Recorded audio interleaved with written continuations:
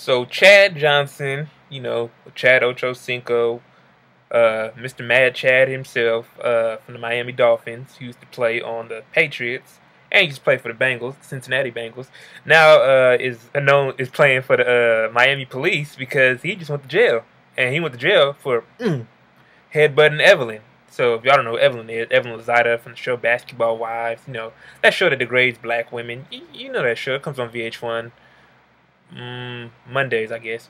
But yeah, it's funny how the tables have turned, because I remember what 3 years ago when the whole Chris Brown Rihanna thing went down. Chad Ochocinco was talking mad shit about men in general, about abusing their wives and abusing their girlfriends and stuff. But karma's a big bitch, and look what happened. He recently just married Evelyn too. I believe last month. So apparently they got a new reality show coming out next month.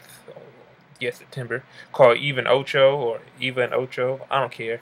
But they probably gonna postpone that or probably cancel it before starting, because you can't headbutt nobody and not think you're getting your endorsements taken away. So how do y'all feel on about domestic relationships and stuff? So apparently they fought over Chad buying some condoms, and Evelyn found a receipt. The funny thing is, though, my mom was a big Basketball Wives fan, and I was watching a few episodes with her, and I remember an episode where Chad was talking with Evelyn, talking about how he's still friends with his ex-girlfriends. Anytime a dude says that he's friends with his ex-girlfriend, they still fucking. Point blank, period.